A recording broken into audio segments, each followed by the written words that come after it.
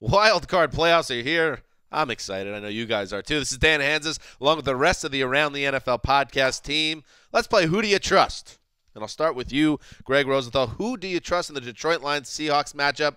Jim Bob Cooter and Matt Stafford in a Lions offense that has kind of been scuffling a little bit in the last month or so, or the Seahawks defense, which has not been close to the same since Earl Thomas left the picture. In Seattle's building, I trust the Seahawks. They haven't been the same. They, let the 49ers score on them early. They let the Cardinals run away with it late in that game. And yet, you look at the players, Michael Bennett, Cam Chancellor, Cliff Averill, Bobby Wagner, KJ Wright. For all the problems they've had, they've got the best roster in the playoffs, so they could come together at least for one game against a team that really doesn't make many big plays. Wes? I think it's a fair question because Earl Thomas in that cover 3 defense controls the middle of the field. Without him, they're not the same defense.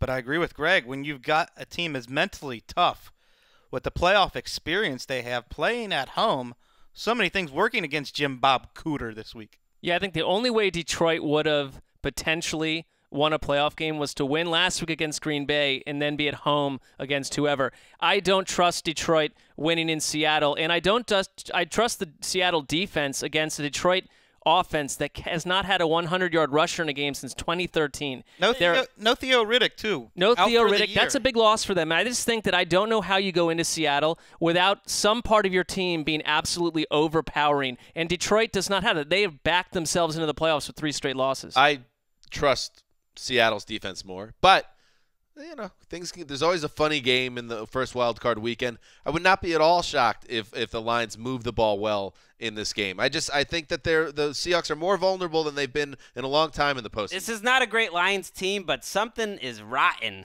with this Seattle squad. The way that they have responded to adversity over the second half of the season has not been impressive. This is not the same team we've seen over the last 4 years. It's not the same team. I don't know what it is. Maybe they've just been there too long. Maybe it's not their year. Something's rotten. Doesn't it feel like that rottenness is going to be exposed on national television next week, though? Probably, yeah. As in not this upcoming weekend. Yeah, they're going to get out of this in their own building, and, it's not going to be the team we're used to, but then next week the bombs start falling. But it's not going to be 37-6 this week either, we don't think. No.